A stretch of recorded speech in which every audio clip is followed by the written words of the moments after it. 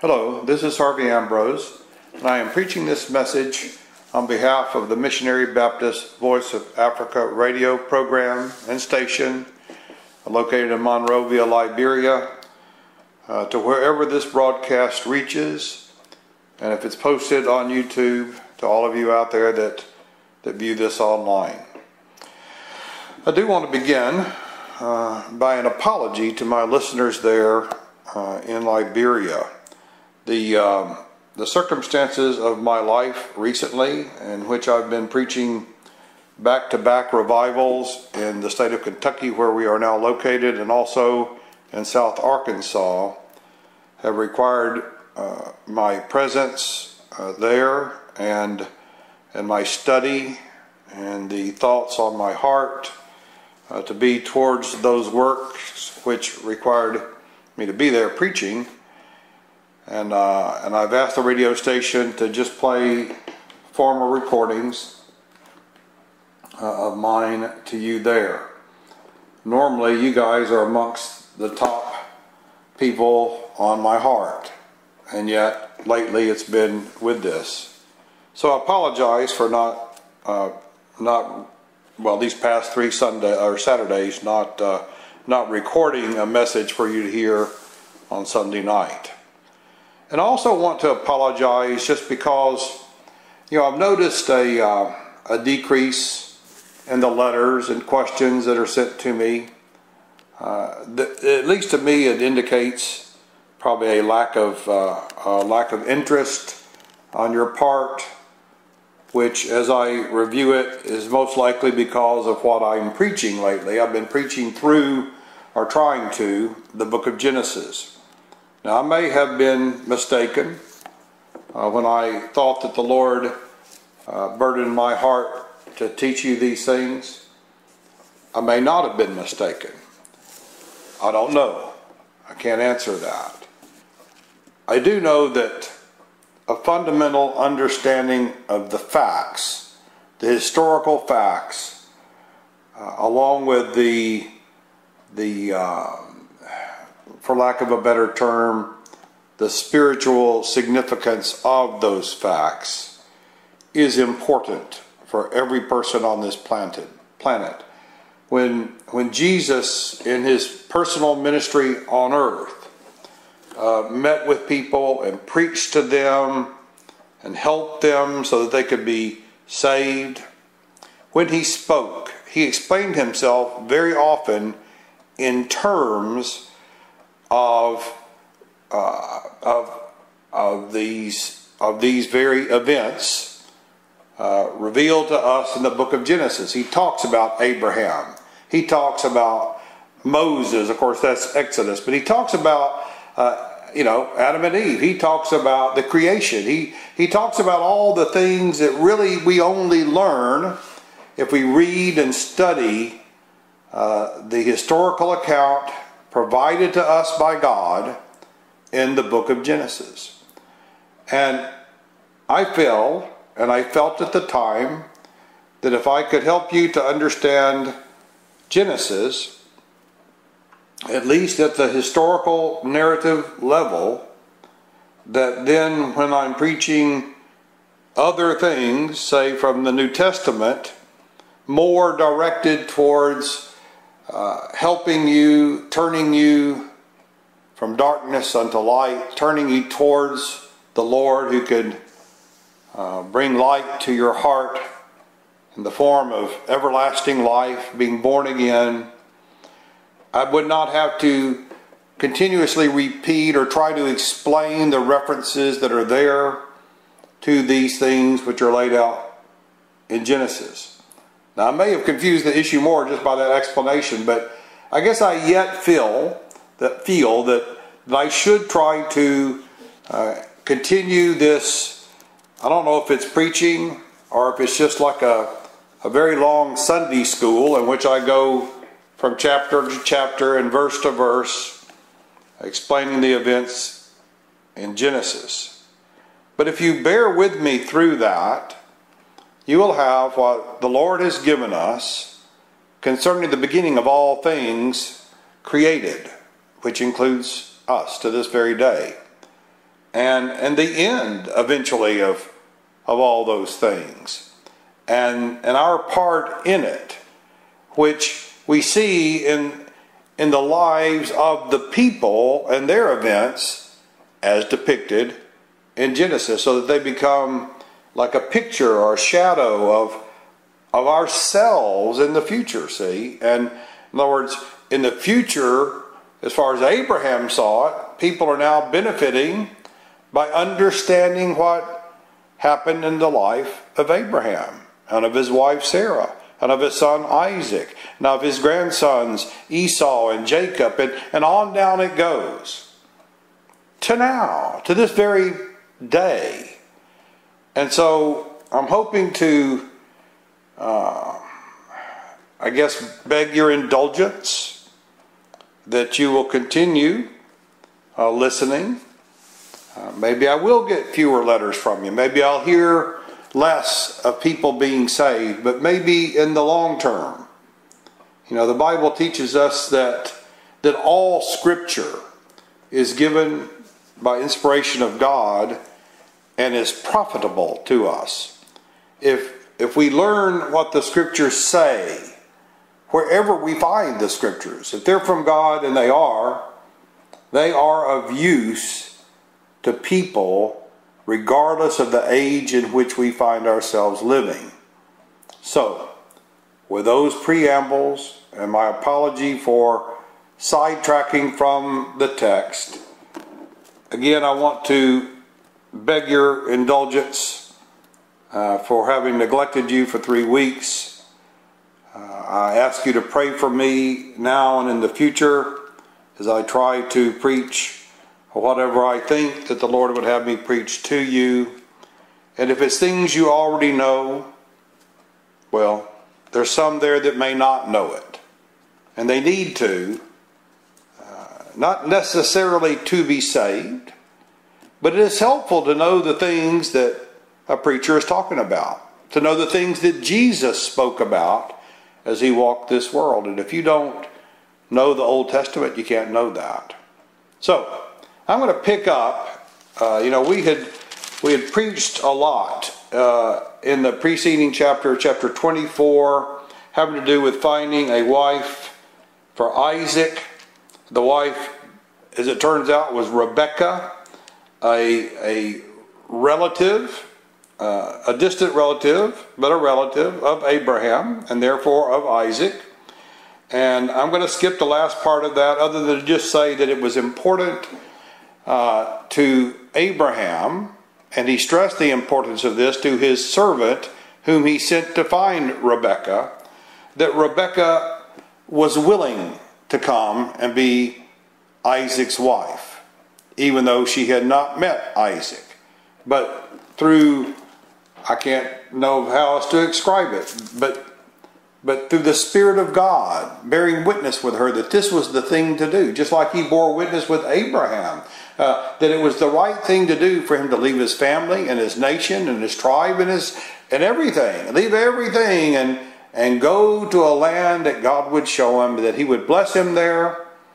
And Isaac was the final fulfillment of that, even though there were many blessings and hardships along with that. Those are instructive to us. Yet, in Abraham's case, God did not drag him to Canaan. He told him to go, and he left it up to Abraham's willingness to go or not go. And the same is true for Rebekah. If the maid is unwilling, the Lord not the Lord, but Abraham told his servant, who was going to look for a bride, if she's not willing, then you're free of your charge. You can come on back. But if she's willing, then bring her. And it is important, even though some teach otherwise, or they will say, well, he makes us willing in the day of his power, and that's certainly true. But if it's completely against everything within us, I don't know. I can't go along with those who teach that we are saved because God, for I don't know how else you can call it other than arbitrary reasons, reasons undisclosed, reasons that have nothing to do with the state of the creature that he finds, but that God has predestined those to be saved and predestined those to be lost from before the foundation of the world, and that there's nothing they can do about it either way. If they're slated to be saved, they'll be saved. If they're slated to be lost, they'll be lost. I just don't read the scriptures that way. I can see why they say it, and I've read their arguments for many years, but it's not convincing when compared to the obvious meaning of the willingness of the creature. You have to be willing to be saved. Rebekah had to be willing to marry Isaac. And she was willing, and she married him. And then I'm going to pick up in Genesis chapter 25, beginning in verse 1. And I may skip around some in this chapter for the sake of time. Remember that Sarah, Abraham's wife, now for I forget the time, maybe 127, well, that's her life. Anyway, for a long time, Sarah was Abraham's wife. She had died. He sends the servant to get a wife for Isaac, and the servant comes home with Rebekah, and it says that Isaac was comforted after his mother's death. He had lost his mother. There was no woman, no relation there to help him that was female, and now he has a wife, Rebekah. But that still leaves Abraham a widower. And I guess he also, even in his old age, needing a wife. Who can speak against it if the Bible speaks for it? In Genesis chapter 25, verse 1, it reads, "Then again Abraham took a wife, and her name was Keturah. And she bare Zimran, and Yokshan, and Medan, and Midian, and Ishbak, and Shua. And Jokshan begat Sheba and Dedan, and the sons of Dedan were Ashurim, and Letushim, and Leumim, and the sons of Midian, Ephah, and Epher, and Hanok, and Abida, and Eldaah. All these were the children of Keturah. And Abraham gave all that he had unto Isaac," meaning his possessions. "But unto the sons of the concubines which Abraham had, Abraham gave gifts, and sent them away from Isaac his son, while he yet lived, eastward unto the east country. And these are the days of the years of Abraham's life which he lived, 160 years. And Abraham gave up the ghost, and died in a good old age, an old man, and full of years, and he was gathered to his people. And his sons Isaac and Ishmael buried him in the cave of Machpelah, in the field of Ephron, the son of Zohar the Hittite, which is before Mamre, in the field which Abraham purchased of the sons of Heth. There was Abraham buried, and Sarah his wife. And it came to pass, after the death of Abraham, that God blessed Isaac his son, or blessed his son Isaac, and Isaac dwelt by the well at Lahoroi." And with mistakes in pronunciation of names in other places, that's Genesis chapter 25, 1 through 11, as our reading lesson and text. I can't pronounce all those things. I don't know if anybody gets them right, because we don't know. We just don't know. It's a translation of a translation and all that. But here's what we do know.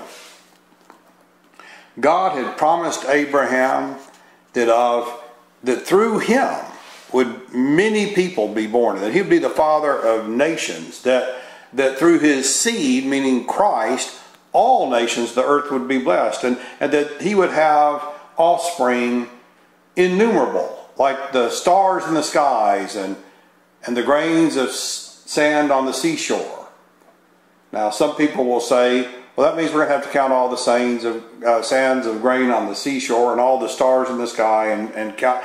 God's not a bean counter. I want you to get that. It's not how people, when they start trying to say it that way, that there's no poetry in the Bible or no metaphoric sayings. You know, it's all exact. Well, I'm not saying it's not exact, but it's not. It means what it says in the literary style in which it's written.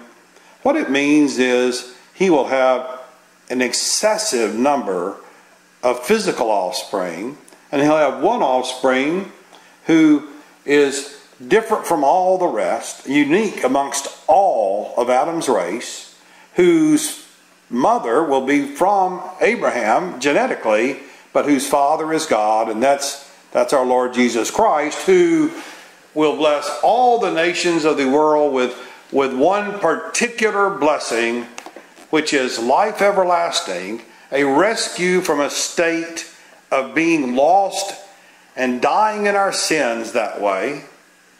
How he will overcome death for people. How he will rise from the dead himself, and he will raise the dead later at the last day. He will separate those that are his through spiritual generation on account of what he did for them in the payment of our sins, and how he will raise up a household unto God. Those are one people, and there's another people that resist all that work and refuse the work of Abraham's greatest descendant, Jesus Christ. And their outcome is wildly different from that of those who are saved by him. But I'm getting ahead of things. I want us to understand that God fulfilled his promise to Abraham if he had had no other child but Isaac. But yet he already had Ishmael. And he's about to have a bunch more through a second wife after Sarah died. And when it speaks of concubines, there is a concubine who is Hagar. Remember, Sarah gave her slave to Abraham to raise up seed to him before she ever became pregnant with Isaac, before Sarah did. And that didn't work out too good. They had to send Ishmael away because he was mocking Isaac. And the Lord agreed with Sarah that he should be sent away, he and his mother. And they were sent away. But that does not mean that Abraham and Ishmael hated each other. They were half brothers. And I believe they loved each other. And I know both of them loved their father.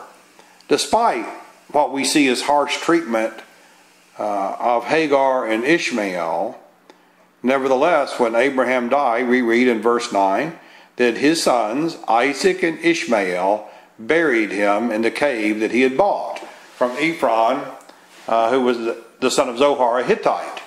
And Abraham had already buried Sarah there, and now Abraham himself is buried there. No doubt he'd given instructions to Isaac and perhaps Ishmael of where he would be buried, and the two boys get together and they bury their father. Long before he has children, at least a year before, by his second wife. I should say third, because Hagar, he also took to wife, but he considers, for some reason, he considers Hagar and Keturah, both of whom he made his wife. The Bible calls them concubines. We don't really use that term much anymore in English. So and even if we did, the meaning that we would have for it might be different from what was, custom then and the meaning of it then. But God made a distinction between Sarah, through whom Isaac was born, who eventually through whom Christ was born, and the other women that Abraham had to wife. And he caused Abraham to make a distinction between his offspring through Hagar and through Keturah, they got one thing and Isaac got something else. According to our scripture, it says Isaac was given everything that Abraham, all that he had, he gave unto Isaac. Well, all sounds like all, doesn't it? And yet, the sons of the concubines, which Abraham had, he gave them gifts and sent them away. So it wasn't all. There were gifts. For all we know how rich Abraham was, they could have been extremely valuable gifts. But he reserved to Isaac to be his sole heir of all things, I would say, probably that mattered to Isaac. Whatsoever he would have thought Isaac wanted or needed, Isaac got. But there were leftovers, if you will, that he gave away to his children that were born him by Hagar, which would be Ishmael, and by Keturah, which are these people that I just named. And there's a bunch of them. If I'm not mistaken, I think Keturah had 12 sons and a daughter. But, I'm not positive of that. But he had a lot. And these people became the progenitors of tribes of people in the area that we currently call the Levant or the Middle East. And they covered quite a range, and there's a lot of folks. That whole part of the world ultimately were peopled by descendants of Abraham. So that the prophecy, which was very clear that he would have lots of even physical descendants and a great host of spiritual descendants, was made true. And that he himself, Abraham, was comforted by a wife and more children, a great number of them, in his old age. See how God takes care of his people and of you. If you're saved, understand that there will come a day that you will be gathered to your fathers. That's how he refers to Abraham here. It doesn't say that he died and was just he just kind of ceased to exist. God speaks about Abraham, specifically Abraham, Isaac, and Jacob. First off, when he meets Moses at the burning bush, much later than where we're reading here, but also when he was talking to the Pharisees, he spoke of these people. Actually, it was the Sadducees. He spoke of these Genesis people by name, and he said, he reminds the Sadducees who do not believe in the resurrection. He said, well, as concerning the resurrection, life after death. He said, didn't you not read what he told Moses at the bush? He said, I am the God of Abraham and of Isaac and of Jacob. When he said am, he means presently. Even though those fellows have been dead for a long time, yet, some 500 years or so by this time of the burning bush. And he says, God therefore is not a God of the dead, but of the living. So as Moses explains to these Sadducees who don't believe in the resurrection, he gets right so granular down to the very tenses of the verbs that he uses to prove his point. When he told Moses, I am the God of Abraham, Isaac, and Jacob, some 500 years after they had died, he's saying, I am now their God. Meaning, they're not annihilated. Their bodies are dead. Their bodies are in a cave called Mount Machpelah. All three of them. And their wives. And yet, they live before God. He told Martha, when her brother Lazarus had died, he said, he that believeth in me, though he were dead, yet shall he live. talking about dead in sins. They're going to be made alive through a rebirth of being born again.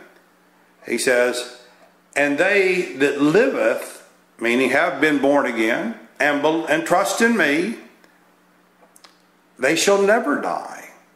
Now, our bodies die, but our spirit, that part of us which is the most important, which makes us who we are, that never ceases cognition. We always exist before God. That means that when your body dies, your spirit goes on to be with the Lord, and you are comforted, as Abraham was comforted when he, in a good old age, he died physically, and he was gathered. It didn't mean his body was taken to where his father. His father was over in Haran, and his grandfather was in Mesopotamia, a long way away. And yet he was gathered to his fathers. God gathered him through the angels. He took his spirit to the place of the blessed, which is the presence of God, in one place called the bosom of Abraham. And Abraham himself was taken to that paradise of God, which one day will be replaced with a new heaven and a new earth where all those who have been made righteous by God will dwell forever. So see how the Old Testament is used by Jesus to explain really important things. Like, God is not the God of the dead. He is the God of the living, because he is the God, even to this day, of Abraham. And he is Isaac's God, and he is Jacob's God. And maybe he's your grandfather's God, if your grandfather was saved. And he's the God of, he's David, King David's God. And you see how that works? When he says is, he means he is right now their God. They live before him, as will you. If you ever humble your heart and repent, meaning turn to God, turn to the Lord Jesus, seeking him, seeking the life that is in him, the life that you need in order to live eternally before God. You have a physical life here, but your spirit is dead to God until you're born again, and then it ever liveth to God from that time forward. Now, so the lion's share, practically everything, it speaks of all that he has, went to Isaac. What is the significance of that? Well, think about the end result of the unrighteous versus the righteous. The ones where in Matthew, I think it's chapter 7, maybe it's worth turning. I want you to see what's going to happen, what I think will happen in maybe just a very few years. Is it 7? Maybe. I may be wrong about where it was. I guess I am. Anyway, Jesus, while he was here, he talked about the future.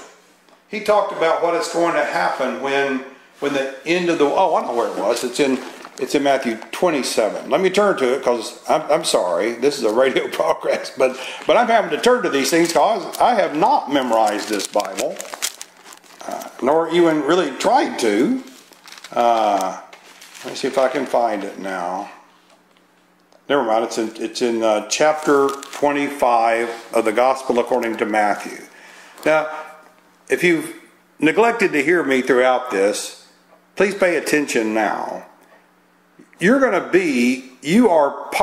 yourself are spoken of by our Lord Jesus Christ over 2,000 years ago, when he said at the end of a sermon that he was giving, they call it the Olivet Discourse, he talks about the end of the world because his disciples had asked about it. And so he gets to this point, chapter 25, verse 31. You can look at that, Matthew 25, 31. It's worth reviewing over and over again because you are there. You are one of the ones that are there. You will be. It says, when the Son of Man, and that's talking about Christ, shall come in his glory. That means coming back at the end of the world. And all the holy angels with him. That's, if I understand it right, that's 10,000 times 10,000. That's millions, tens of millions of angels. Then shall he sit upon the throne of his glory, and before him shall be gathered all nations, and he shall separate them one from another, as the shepherd divideth his sheep from the goats. And he shall set the sheep on his right hand, but the goats on the left. Now you're going to be either on the left hand or the right hand. You'll be a sheep or you will be a goat. There's not 3 groups or 4 or a million. There's 2 groups, sheep and goats. Then he'll say, he shall set his sheep on the right hand and the goats on the left. Then shall the king say unto them on his right hand, that's the sheep, come, ye blessed of my Father, inherit the kingdom prepared for you from the foundation of the world. Now see, that is an inheritance. Just like Isaac was given an inheritance. Well, all the saved of the earth are spoken of as having been children of the promise. And the promise was the promise that was given to Abraham, that through his seed, Jesus, people from all the nations of the earth would be blessed. And the blessing they get is eternal life. And at the end of the world, the blessing they get is to be the sheep and not the goats. That's an important thing, because we're going to be getting very shortly to where this same thing happens again with Isaac's sons. There's 2 of them. There's Esau. That's in this very chapter. I don't think I'm going to get to it this time. But there's Esau and there's Jacob. And they are spoken of as 2 different types of people, God says. And 2 different nations, God says. So he divides all humanity the same way. 2 different types of people would be the descendants, the spiritual descendants, if you will, of Abraham, Isaac, and Jacob through that line, and the spiritual descendants of all the other people that are not of that lineage, that are not that are not the children of promise, meaning those who have been born again by the workings of our Lord Jesus Christ, who came according to promise as the great descendant of Abraham. You can either be in that nation and be that type of person, or you're going to be on the left hand of God, which he describes as the goats. And he talks about what happens to the goats in Matthew 25 and verse 41. Then shall he say unto them on the left hand, depart from me, ye cursed, into everlasting fire, prepared for the devil and his angels. So there's a place of everlasting fire that God made for the devil and his angels, but we read of that place as having enlarged itself and opened wide its mouth to accept additional comers. And those additional comers are not angels, but they are the children of the children of Adam, the human race that has not been born again based on the actions of our Lord Jesus Christ and their own willingness, just as Rebekah was, full willingness to come to Christ in order to be born again. See, it's fundamental stuff that we'll need to know so that we can understand the things that are preached to us, so that we don't have to restate all this every time we preach. Now, I'm bad about restating things. I'm sorry about that, but that's just the way I'm wired. I do want to make it clear, and I think by making it clear sometimes, It becomes so long and tedious that I wouldn't blame you if you switched the radio off rather than listening to me. I would have. Up until I was saved, I would have turned me off in a heartbeat. I wouldn't have listened to me preach for 30 seconds because I had no thought about God or about salvation. In fact, I had become an atheist, utterly rejecting all things concerning God. Nevertheless, the Lord, at a particular point, it was brought about by the witness of someone, began to draw me to himself. And as he drew, I drew. And as I drew, he drew. We came together mutually looking for the same thing. He wanted to save me, and I wanted to be saved by him. I was willing, but I was weak. And it wasn't until he made me, in my own heart, completely weak, utterly powerless, and caused me to know it. So that when I got saved, there was no doubt who gets all the credit for that. It was not myself. I utterly denied my own self. I didn't have the wisdom to do that, but Christ, working on my heart through the Spirit, gave me the wisdom that I needed to abandon all things in this world, to hate my own life in this world, so that I might have the forgiveness of God and life eternal. This is brought out in what happens next in this chapter. And I'm going to skip over reading about all the descendants that Abraham had through Keturah. They matter some because their names pop up in the biblical narrative of the Old Testament. But, particularly the descendants of Ishmael, who are with us to this day. They are the Arab people, regardless of what religion they are. Not all Arabs are Muslim. I'd say most are. But they are the type of people that we learn about towards the end of this chapter, starting in verse 24. So, actually, we'll pick it up, Lord willing, next week at Genesis chapter 25, verse 19. And we will read about two types of people, two nations of the earth. And they represent, and actually some of them become, the sheep and the goats spoken of by our Lord in Matthew, where he shows what's going to happen to everybody when he comes back. And whatever state you're in, whether you are a sheep or a goat, you will remain in that state when he comes back. It will be too late to change your mind. It'll be too late to repent.